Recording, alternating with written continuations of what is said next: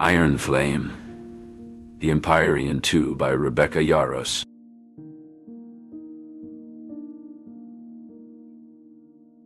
The brink of war.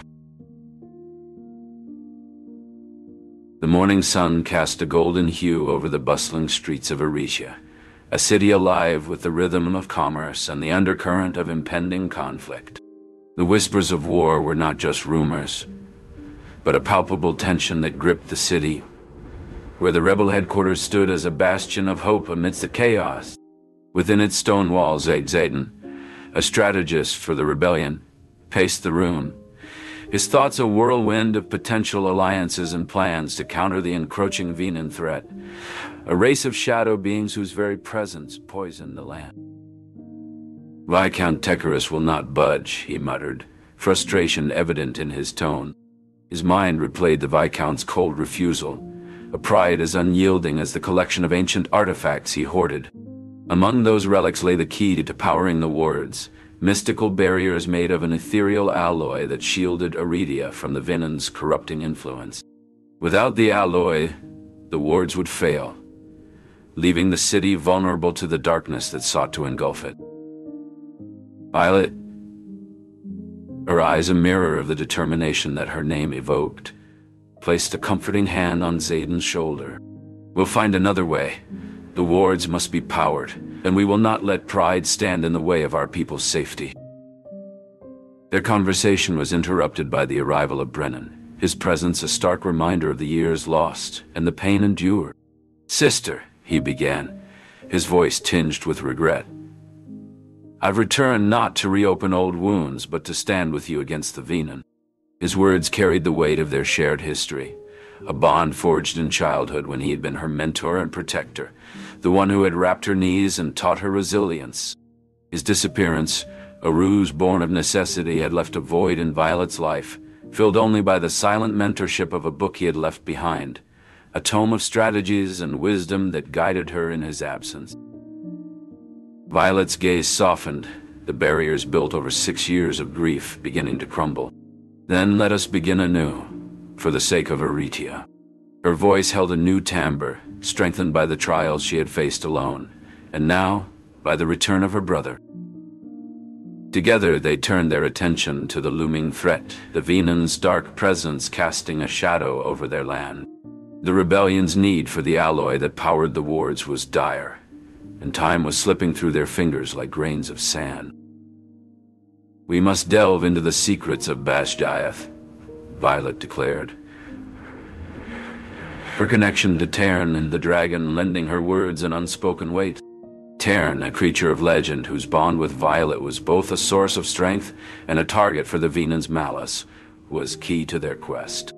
The answers they sought lay in the dragon's ancient history, intertwined with the very essence of the wards.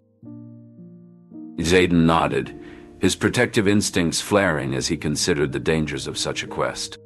"And I will ensure that no harm comes to you or our cause." His vow was not just to Violet, but to all of Aritia, a city that thrived on the harmony of its diverse districts, from the vibrant marketplaces to the tranquil gardens that offered respite from the turmoil. The trio stood united, the brink of war upon them, yet their spirits unbroken. They would face the Venan threat, armed with knowledge bonded by blood and purpose, and guided by the legacy of dragons. The rebellion's flame burned bright, a beacon of hope in the encroaching darkness. Their resolve was as steadfast as the ancient walls that protected them, and together they would forge a path to victory. The bonds of secrecy. Violet paced the length of her room, the stone walls echoing her restlessness. The archives had been a treasure trove of forbidden knowledge, and with each secret she unearthed, the weight of her duty grew heavier. "Violet," Zayden's voice cut through the silence as he entered. "You've been in here for hours. What did you find?" She hesitated, the parchment in her hand crinkling with tension. "Histories," she began, "histories that rewrite our understanding. For instance, the city of Eldoria, which we believe to be in ruins, thrives in secrecy, its people alive and well. Zayden's jaw tightened, the lines of his uniform sharp against the uncertainty that now clouded their reality. "We need to tell the others," he said, but Violet shook her head. "We can't. Not yet. The walls have ears, and we don't know who else is woven into this web of deceit." A knock at the door interrupted them, and Jacinia slipped in, her eyes darting between the two. "I heard voices. Is everything all right?" Violet exchanged a look with Zayden before responding. "All is well, just discussing some old records," she lied smoothly, tucking the parchment away. Jacinia nodded, though the flicker of doubt didn't escape Violet's notice. Later, as night fell over the War College, Violet and Zayden met in secret with their closest allies. A new face, Sir Calder, whose allegiance had been uncertain, now joined them, bringing with him a map marked with unknown territories. The candlelight flickered across earnest faces as they shared their findings, the gravity of their situation settling like a shroud. "We must tread carefully," Zayden warned, his voice low. "If we act rashly, we risk everything. But we cannot ignore this. We must seek the truth and protect it."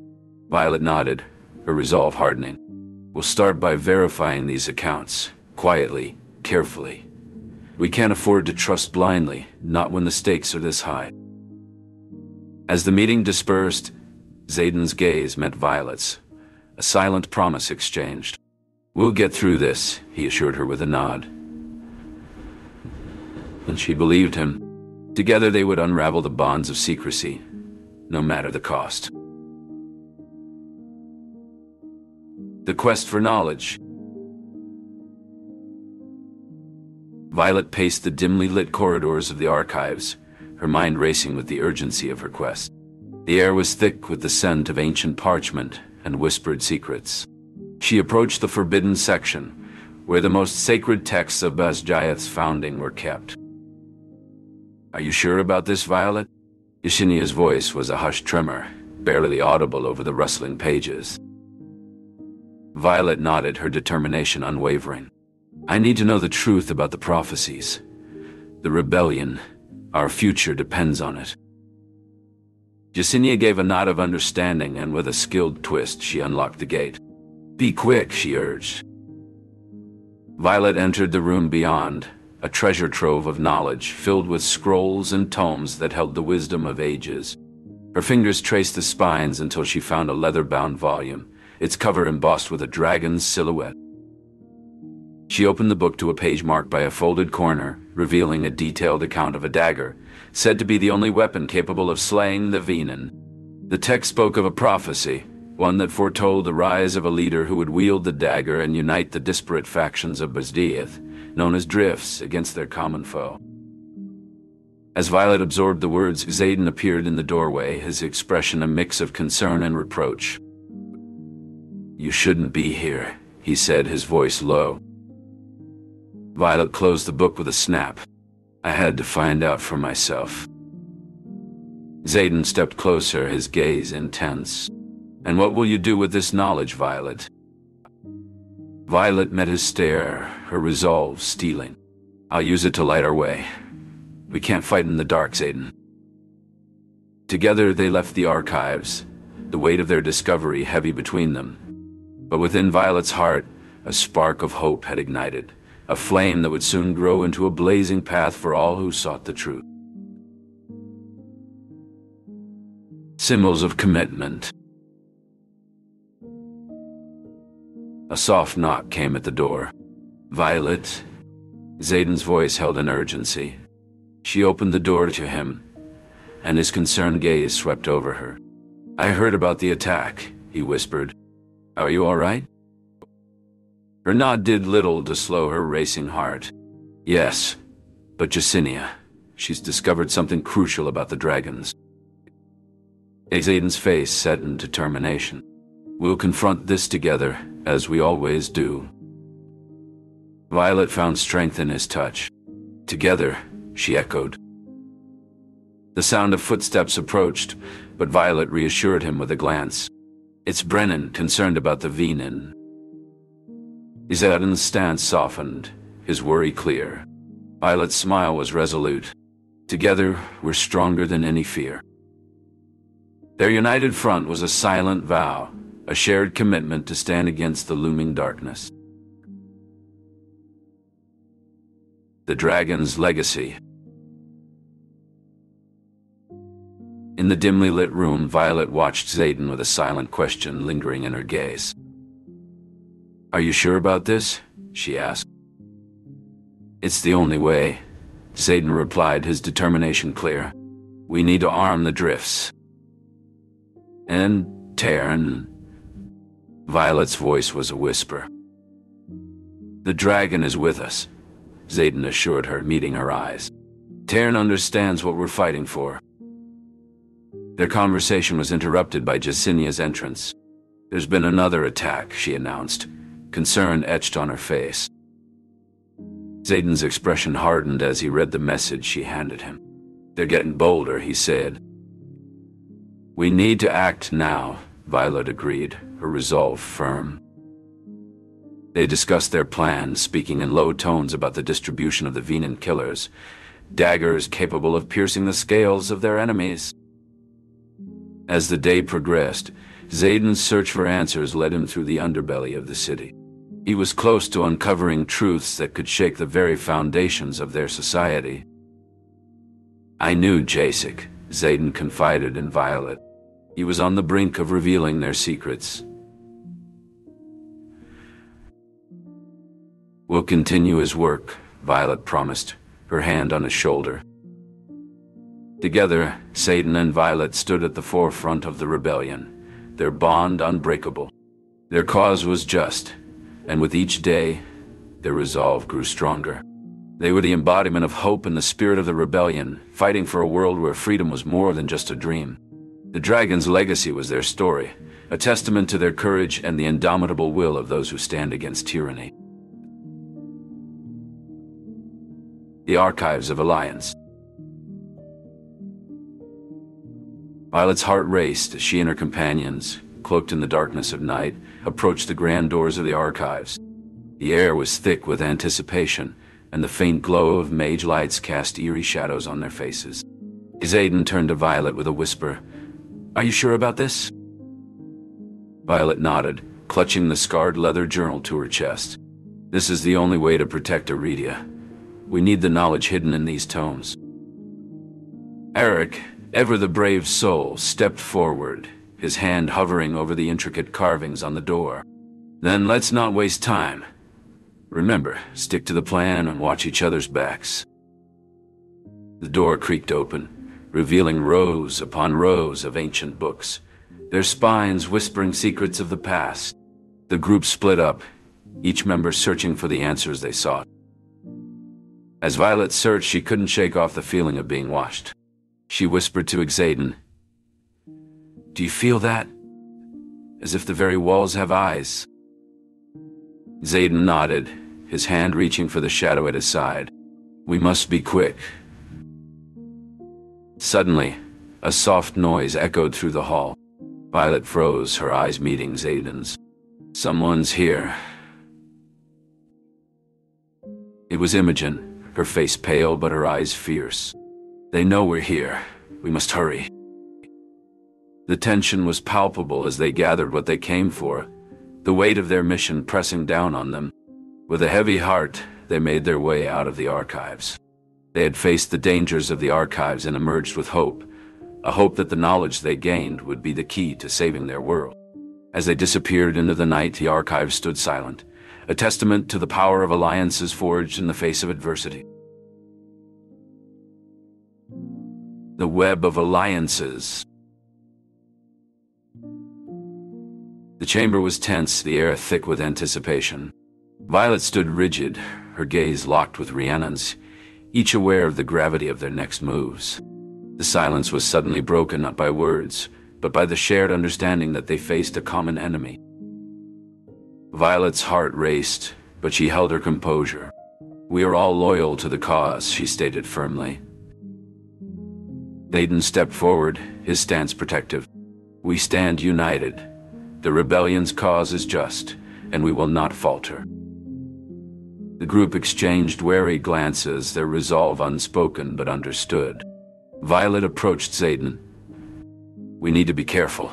Our alliances are fragile, and we can't let suspicion tear us apart. Xaden nodded.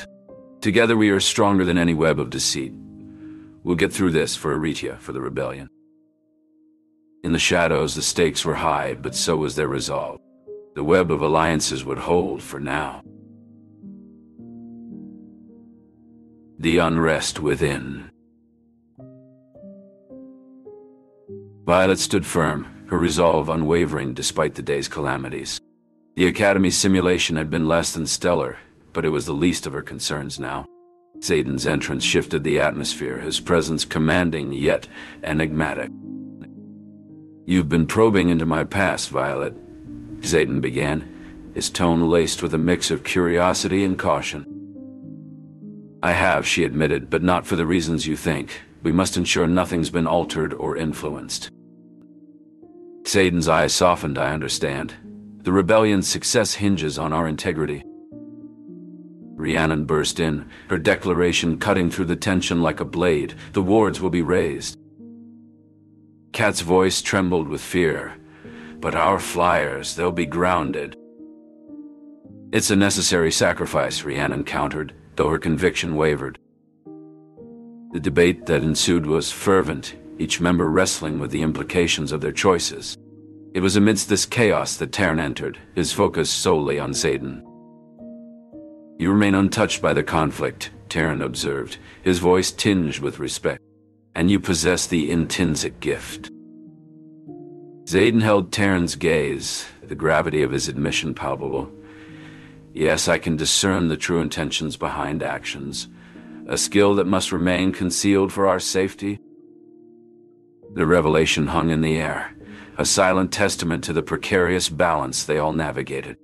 Violet knew the stakes were high, and as the unrest stirred within, she braced for the inevitable upheaval. In the midst of their heated discussion, a new figure emerged from the shadows. Evelyn, her eyes betraying a hint of treachery. "The enemy knows of our plans," she confessed, her voice barely above a whisper. The group reeled from the shock, the betrayal slicing deeper than any blade. With the flyers at risk and a traitor in their midst, they faced a dire crossroads. Yet, it was Violet who stepped forward, her decision clear. "We shift our focus to Basgiath, the Vale. It's there we'll make our stand, with or without the wards," she declared, her leadership unchallenged. As they rallied around Violet's call, the chapter closed, not with uncertainty, but with a united front, poised to confront the challenges ahead. The solstice awaited, and with it, the breath of war. A term they now understood to mean more than they ever imagined. The battle for their world's soul was just beginning.